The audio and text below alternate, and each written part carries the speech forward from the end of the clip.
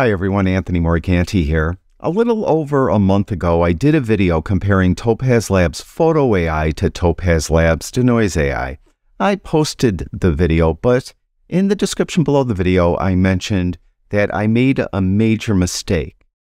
That mistake was I happened to have used an image that had an enormous amount of noise, and really neither application adequately removed the noise in that image. I mentioned that I would redo the video, and this time I would use an image that has a more acceptable amount of noise, an amount of noise that most of us probably have to deal with all the time in our photography. That's what we're going to do today. We're going to work on this image, and if I zoom in, you can see it has some noise. It's not as bad as that other image was, but there is quite a bit of noise here. Also, I cropped this image. You can see I almost missed the shot. It's a horrible frame, but it is a decent image once it's cropped. I do need to get rid of that noise. So we're going to use this image first in Topaz Labs Photo AI, then in Denoise AI, and then we'll see what it looks like and compare them to one another. Before I do all that, I do have a favor to ask. For a little over 4 years, I've had a newsletter. The newsletter is free. It goes out every Monday. I would be quite honored if you would subscribe to my newsletter. In the description below this video, I'll have a link to this webpage. Here you could subscribe. Also, I've added a pay tier. So the free newsletter goes out every Monday.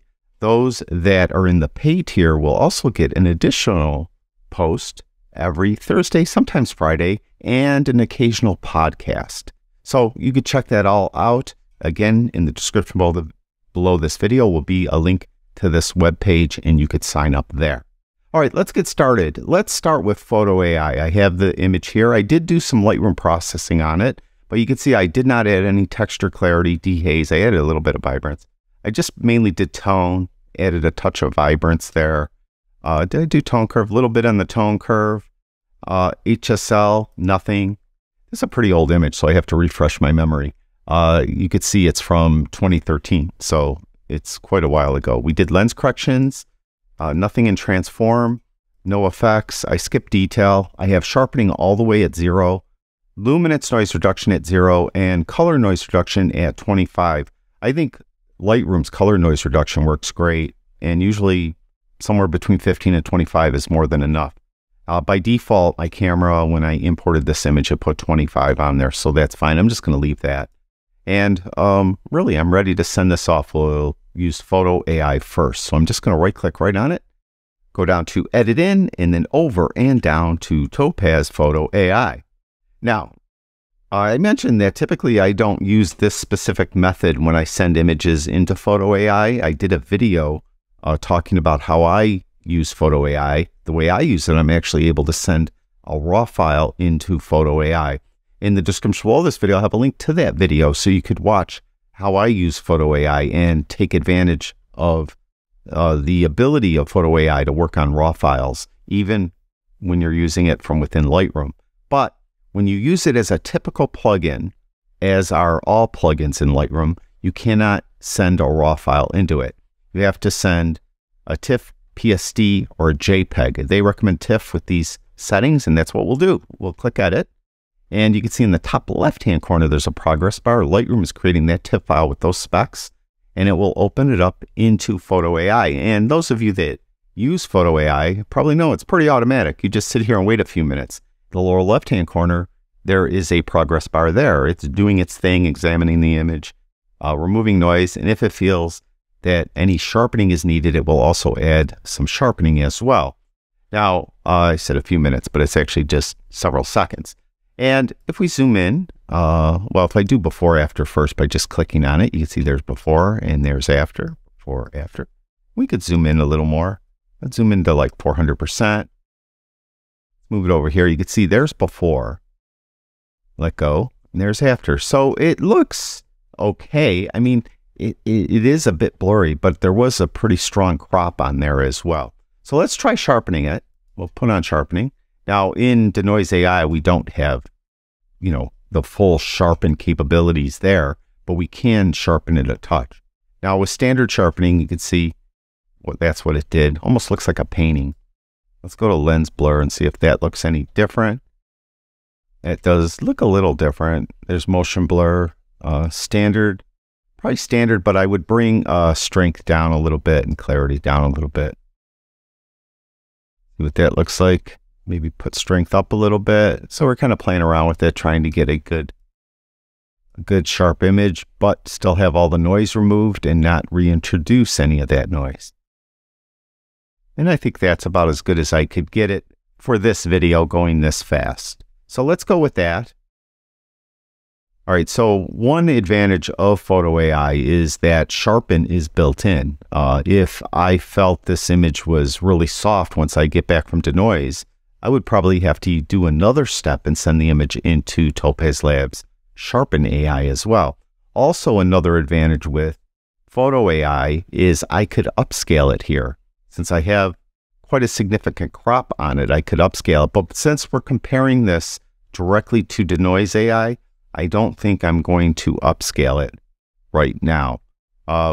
Denoise AI does do a little sharpening to the image, so that's why I did do sharpening here. So we'll save it to Adobe Photoshop, let it do its thing. And once it's saved, I'm going to rename it because I want to keep track of what is what. So that is our noise reduced image. But before we go to that, let's go to Library Module, and let's go to Metadata. Let's go to the name, and let's call this Photo AI. All right, we'll hit Enter, and now you can see up in the top left-hand corner here, it says Photo AI. So that's the Photo AI image, and let's do a quick comparison. Before I do that, let's go up to View, and let's lock our zoom position, so when I zoom in, it zooms in the same way. And we'll zoom in on the bird's head. There is, of course, the unprocessed image, and there's the processed image. Unprocessed, processed. Hey, I think it looks pretty good. All right, let's go back to the raw file, and now let's send this into Denoise AI. I'm going to right-click on it, do the same thing. Basically, go down to Edit In and Over, and down to Topaz Denoise AI. And again, with Lightroom, we can't send the raw file. We have to send a TIFF with those specs, and we'll do that. And we'll let this open in Denoise AI. Now you'll notice, those of you not familiar with Topaz Labs products, Denoise AI has several more options and several different, what they call AI models. These are just different ways that Denoise AI can use to remove noise in an image. Now, the easiest way to do that is go to what's called Comparison View. Right up here, you can see the different views. I'll click on that and we'll get 4 different screens. When we have these 4 different screens, you'll see that it just so happens these could be different when you use it. In the top left-hand corner is low light. That is an AI model that works supposedly best on images that are a little darker. Here's one that's using the clear AI model that's in the top right. Lower left again is low light, so we don't need that there twice. Let's go up to this top left one and that low light, and let's change that to standard. Now all I need to do is make that active, click on it, make sure that it has the blue box in the lower left-hand corner. That means that is the active AI model on screen, and just click on standard. So we're going to put the standard model up there. So we have standard in the top left, clear on the top right, low light in the top left, and we have severe noise in the lower right. Those are 4 of the 5 different AI models. They also have a raw AI model. And typically what I'll do is I'll use these top 4 in this comparison view. Then what I want to do is I want to zoom in more. So I'll go to something like, go to 400%, and then we'll put this over the bird's head, this little navigator window up top right-hand corner, and I'll just look and see which of these 4 is the worst. And as I look at them, it seems like clear is the sharpest, but there might be maybe some noise in here, but it's hard to tell. But it definitely looks like severe noise is the blurriest. And there actually is some blotchiness in the background. You could see how this one and this one, they're more creamy background. That one's kind of blotchy. So what I'll do is I'll make severe noise the active AI model on screen by clicking on it, make sure that blue box is there, and then I'll put raw in that spot. So I'll just click on raw over here and see what that does. Now, typically there's another issue here, which I really didn't mention. To try to get an apples to apples, oranges to oranges comparison, what we should do is when we have one of these active like standard, make sure that model preferences is on auto. So it's just using auto settings. Then we'll go to clear, put that on auto, so it's just auto settings. Then we'll go to low light, put that on auto, so it's auto settings. And then go to raw, make sure that's auto. Let that render, that looks horrible. So we'll go back to severe noise on that spot and make sure that's on auto.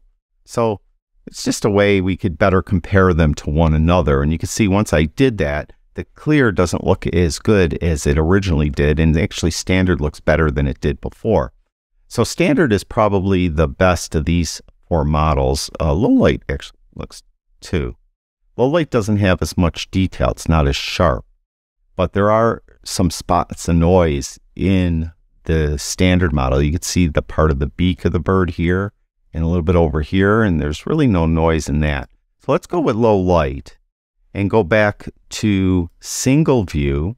So we're in low light mode. We're looking at low light. Let's drag it over here. And every time you drag things around or you change the amount you're zoomed in or zoomed out, everything has to re-render. So you're going to have to wait a minute.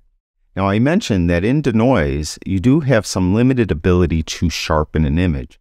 You can see that there are basically two different sliders. There's an enhanced sharpness slider, which is part of the auto settings.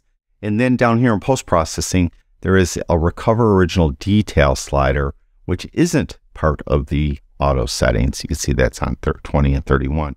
So what you could do is you could try moving these and see if we could get it a little sharper without reintroducing the noise. And oops, I hit the wrong one. Let's go back on auto. There we go. I wanted to enhance sharpness. So we'll go to that. And that actually kind of looks decent. Let's just max that right out and see what happens. I don't see any more noise. That looks decent. Now, if we go to recover original detail, you can see that reintroduced noise. You can see how there's some noise reintroduced. Let me go back to what it was. I think it was around 25-ish, 20 maybe. You can see there's no noise at 18. Now let me put that back up to what it was, like 73. You can see how it reintroduced the noise. So you have to be careful with these. Now I don't need color noise reduction because I did that in Lightroom. So this recover original detail I found is the slider that will more easily reintroduce the noise. So you have to be careful with it. But that looks pretty decent right there, like at 22. So this is probably the best I could get it doing it this quickly in this video using Denoise AI. So let's just click apply. And so again, it's going to do all that. It's going to return us to Lightroom. Now, let's go again. Now I know this is Denoise, but let's do it anyway for the sake of doing it right. This is Denoise. That's a noise, by the way. It's Denoise. Okay. Right. And hit enter. All right. There we go. Now, let's zoom in on the bird's eye. Okay. So this is Denoise. And this one is Photo AI.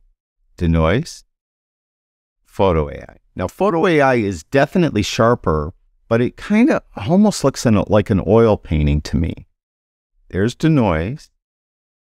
And there's Photo AI. And of course, here's the original image. So there's the original image. There's Photo AI. There's Denoise AI. Okay. So there's the three. Original image, Photo AI, Denoise AI. So definitely Photo AI is a little sharper, but I mean, from this angle, they pretty much look identical. So, you know, take it for what it's worth. It is a little more work. Now, if I wanted to sharpen this Denoise AI, I would send it to Sharpen AI to do that. Or I actually could just go in Lightroom and see if I could just go to the Detail tab and sharpen it here. If I just increase sharpening here, I could probably make it look more like that one. That's Photo AI. That's Denoise AI. Photo AI, Denoise AI. So I think they're pretty comparable. It's 6 of one, half a dozen of the other, as my dad used to say. And I never knew what that really meant when I was a little kid. But now I do. That just means pretty much the same. So that's it. That's a comparison between Photo AI and Denoise AI. If there's any other comparisons you want me to do between different applications, let me know in the comments below.